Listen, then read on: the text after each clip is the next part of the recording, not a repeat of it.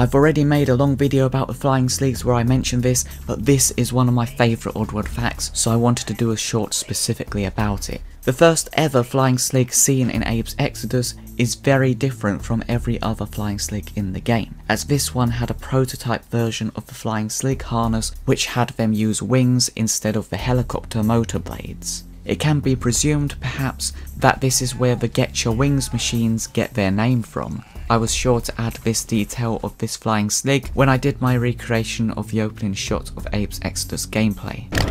Something smells!